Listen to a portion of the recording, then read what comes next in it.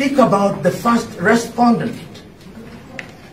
I've already indicated that the second respondent is only mentioned in paragraph 15 of the motion and paragraph 10 of the affidavit.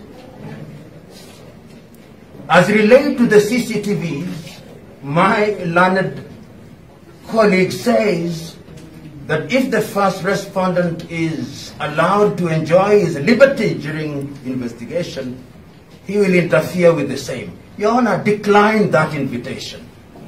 The CCTVs are already in lawful custody of the police and other relevant authorities.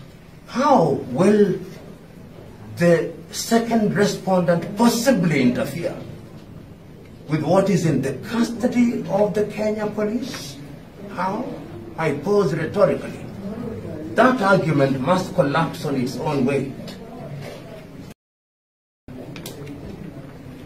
Your Honor is also informed that the other reason why they want them held is because there is a firearm which has not been examined. Once again, that firearm is with the relevant authorities.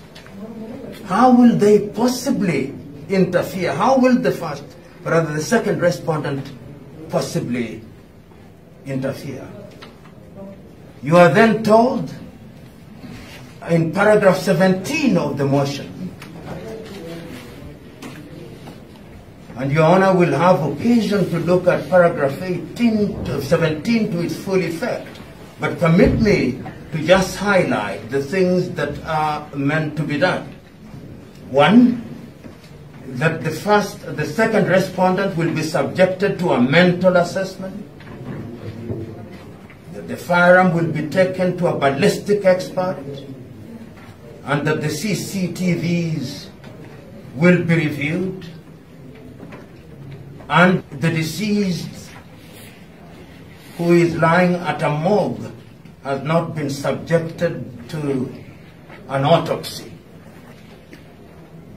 Your Honor, paragraph number 15 that relates to the second respondent. And it says that the firearm which is alleged to have been used to commit an offense belongs to him as a lawful licensee. Is described as a licensed firearm holder. That is in the notice of motion. The same is repeated in paragraph number 10 of the affidavit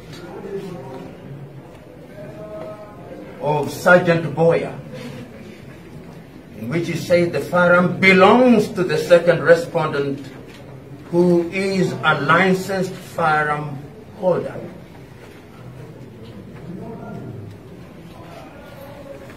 So when it is then said in submission and in the motion that the firearm